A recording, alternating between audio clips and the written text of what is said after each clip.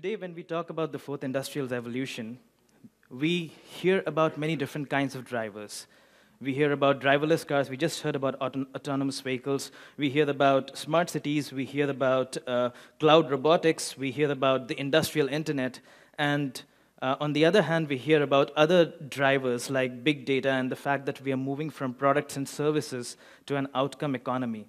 All of these are specific drivers of various ways in which the economy is going to change.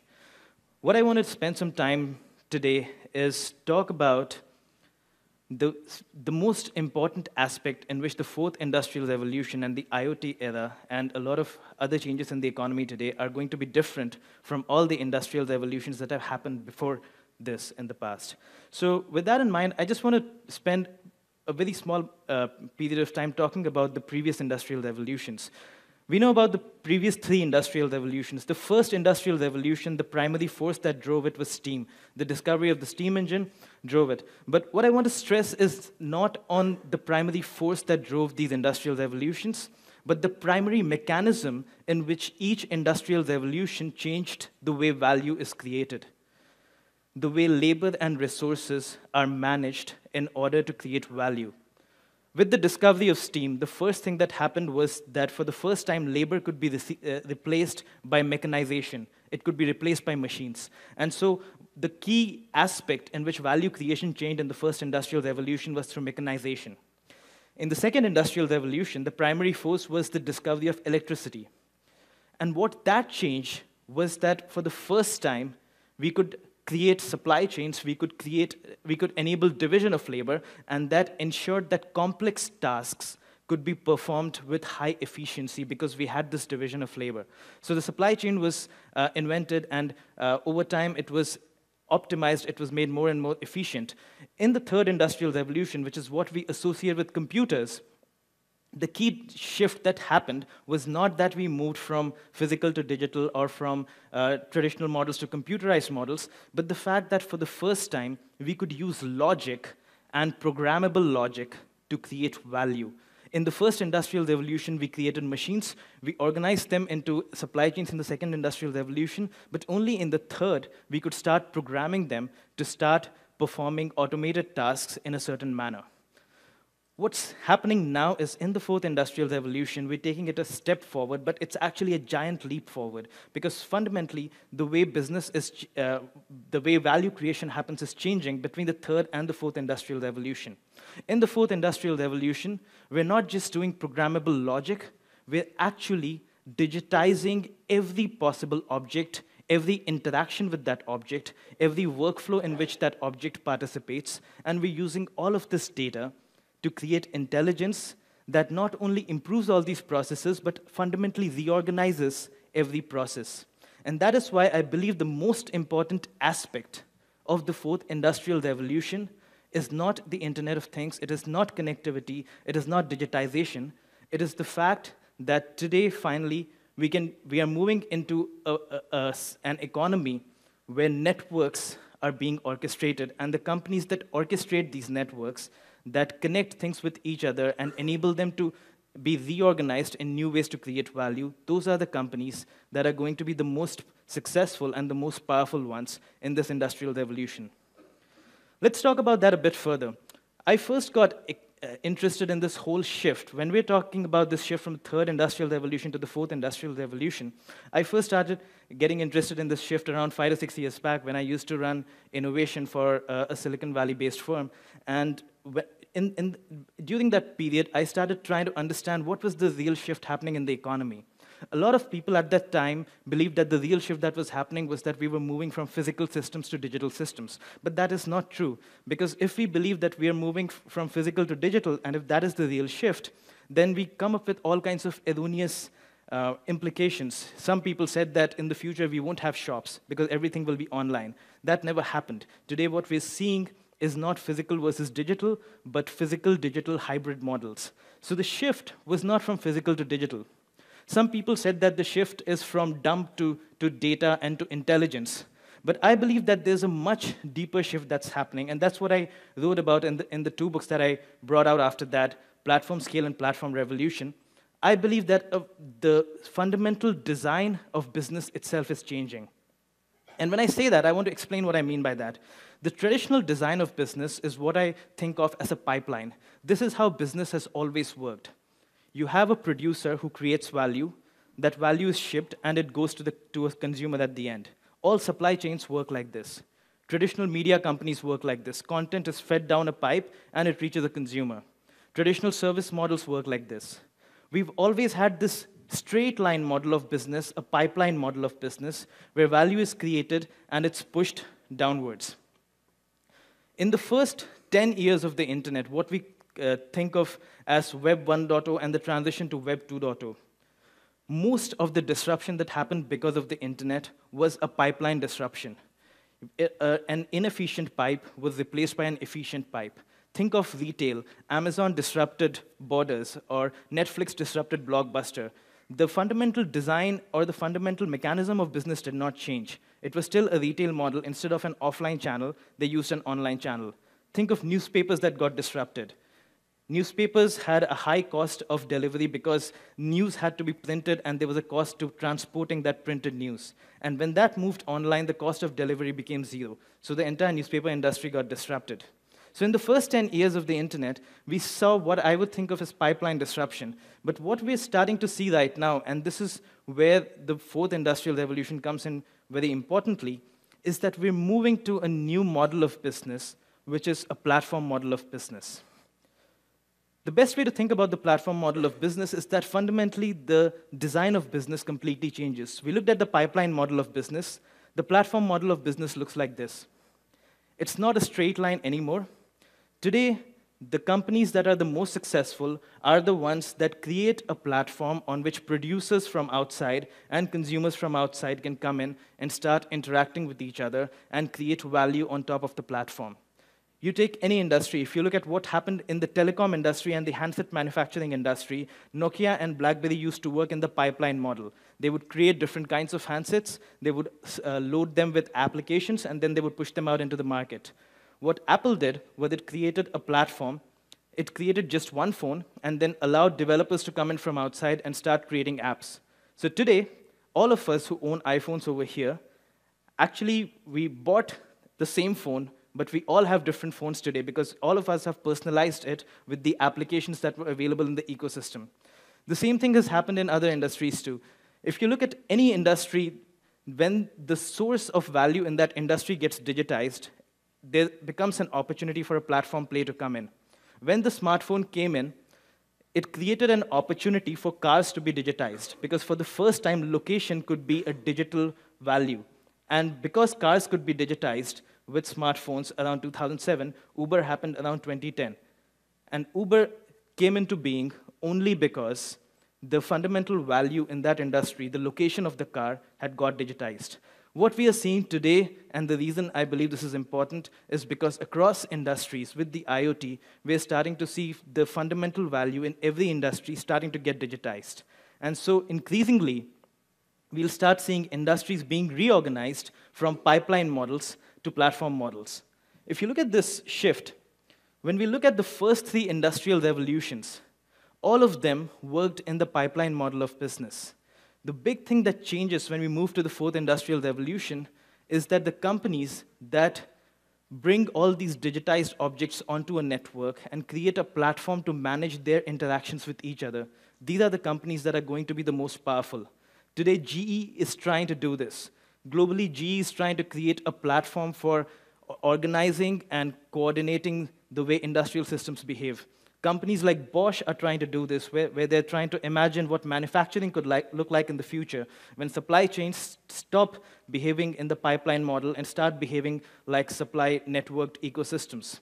And so the opportunity, the biggest opportunity that is there in the fourth industrial revolution is not in putting sensors into things. It's not in creating things that are connected to the internet. It's actually in building these network orchestration models, which are called platforms. And that is what companies like Bosch and GE are trying to do in their respective industries today.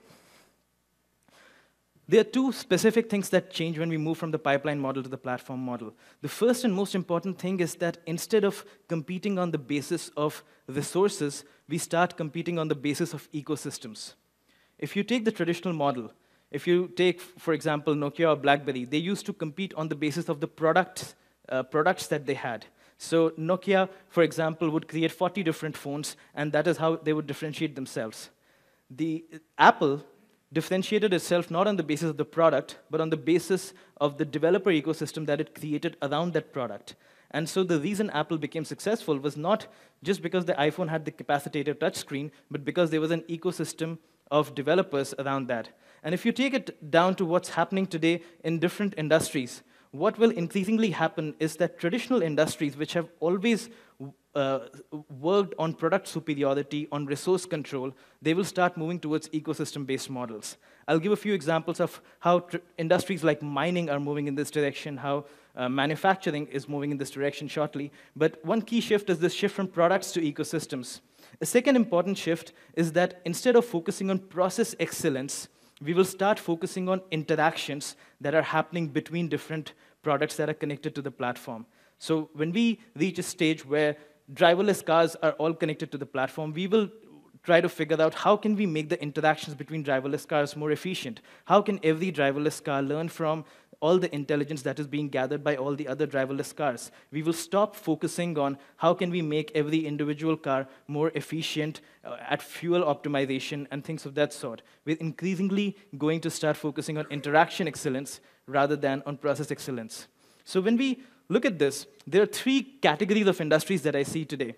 There are industries that have already moved in this direction, which are the information-intensive industries. So if you look at the media industry, it's already moved in this direction. We call it social media. If you look at the telecom industry, it's already moved in this direction because of Apple and Android. A second shift is happening today, which is that regulation-heavy industries are moving in this direction. If you think of banking, if you think of healthcare, if you think of education, these are all industries that are heavily regulated. And because regulation is high, it's very difficult to reorganize interactions between industry stakeholders in entirely new ways, because all kinds of questions start coming up. Are consumers going to be protected? How do you determine the veracity of a third party? All of these kinds of questions start coming up. But increasingly, we're starting to see with the rise of fintech companies and with the rise of healthcare data companies, these industries are also being affected and are moving in this direction. But the most interesting shift that I believe is going to happen is in the resource-intensive industries. And that is where the Internet of Things becomes really important, because as things start getting connected to the Internet, the fundamental way in which industries work will completely change. Let's take an example of what's happening with mining today. Mining is moving to a model where we'll start seeing autonomous mining happening. Traditionally, mining has been a people-intensive activity. You spend a lot of time prospecting. Once you prospected, you send people into the mine, and there are people in the mine, there are people outside the mine, they have to interact with each other, and that's how the whole process goes. Today, what's happening is that, first of all, you don't need to send people into the mine anymore, because robots can do the mining for you. This has several implications. First of all, you can start mining in places without worrying about the safety of people, because robots can go in and mine over there. So the places that you can mine, the cost at which you can mine, all of those are falling down. But that's just the start. Once you have that happening, the second thing that's happening at the same time is that interactions between people who manage these robots are also becoming digitized. And with all the data that the robots are giving and all the data that the people are giving, mining is moving into a platform model where all of this data is being centrally collected and is teaching the robots how to mine even better. It's teaching the other partners of the mining company how to interact with them even better. And so the whole mining operation is being reorganized around a platform. But most importantly, once all this data gets collected, the next step that mining companies are thinking of is about opening up this data so that third-party data scientists can come in and start crunching this data, opening up this data to non-competitors, for example, to geologists. All of this data traditionally was either not collected or it stayed within the mining company. And today, a lot of value can be created by opening up this data and creating a platform around it. A very similar thing could happen in manufacturing, where there are many different things that are happening at the same time. You have companies like Autodesk realizing that quite a bit of manufacturing is going to be an information-intensive thing. It's the design that's going to be the critical factor. The actual manufacturing could happen in a plant. It could happen through an additive manufacturing facility. What's going to be most important is how the design gets created and how the design gets shared for others to work on top of that design. So Autodesk is putting a lot of bets on how manufacturing could move in this direction. In the same way, supply chains are becoming more and more open as there's more data being created about which kind of manufacturing partners are good to work with, which kind of manufacturing partners are not that good to work with. Manufacturing plants themselves are becoming more autonomous and are moving in the smart manufacturing direction. Again, a place where Bosch is investing a lot. So we're seeing many different ways in which traditional companies like manufacturing and mining are changing because of what we broadly call the Internet of Things. But what's really changing is not that things are getting connected, but that the way value is created, the way data is collected, and the way that data is used to create new kinds of value is fundamentally changing from the way it used to be in the past. I want to end this by talking about a few key business considerations that are very important when you're working in this new era. The first consideration that's really important is the idea of openness. Today, every company, every car manufacturing company wants to create the autonomous car, but all of them want to create their own operating system, all of them want to create their own standards, and because of that, nobody is reaching consensus and nothing is happening. There has to be a mechanism by which interoperability can be achieved for industries to move in this direction. The same issue is happening in healthcare industries.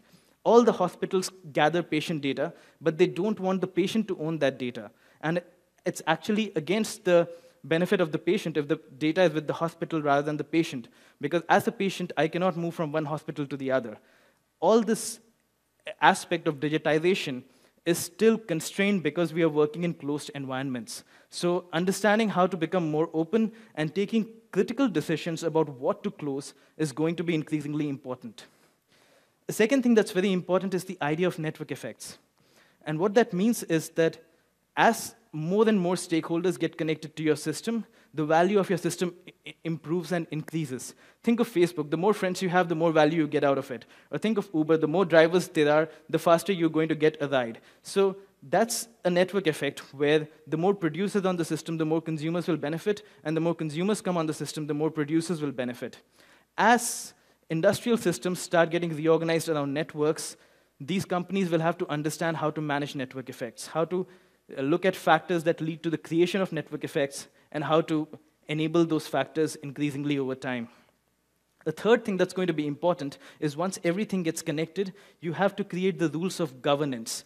We heard earlier about the fact that when autonomous vehicles come in, you have to create new rules of governance, new rules of regulating those autonomous vehicles, and how to think about public safety. The same thing will happen once supply chains start getting reorganized in the direction of networks. You need to figure out every time a partner connects to you, how do you govern that partner? What kind of rights does the partner have? What kind of data can that partner access? All of those kinds of issues will have to be looked at as well. A fourth thing that's really important is that system dynamics are going to become really important in this stage. Because once things start getting connected, it's not just a linear flow of value. Everything that every object does in a connected system impacts every other object in that system. So you have to keep looking at larger scale effects. You have to keep looking at feedback loops that get created because certain kinds of data are being created and that data then impacts other elements in the system as well.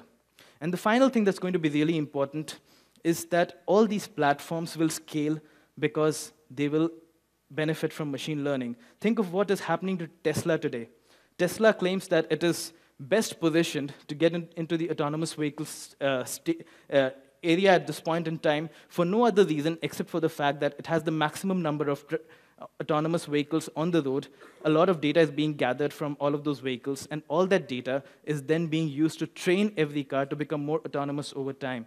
So the companies that have access to the best data set, that use that data set in the best possible manner to learn, are going to be the ones who are going to succeed in the fourth industrial revolution. Bringing all this to a close, I want to say this again, that when we talk about the fourth industrial revolutions, there has been a shift in the driving force that drove each revolution. We moved from steam to electricity to computing to digitization and intelligence. But the bigger shift was that the way value was created fundamentally changed, from mechanization to supply chains division of labor to programmable logic and then to network orchestration.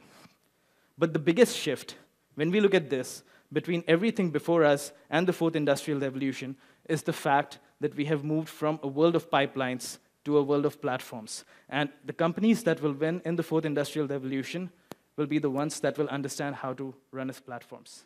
Thank you so much.